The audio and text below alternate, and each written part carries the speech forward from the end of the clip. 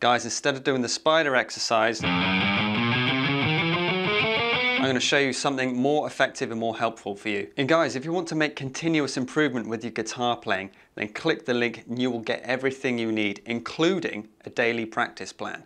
So let me show you what you can do instead of this boring, mind-numbing exercise. Go to the G string to start with, and you're going to do this shape.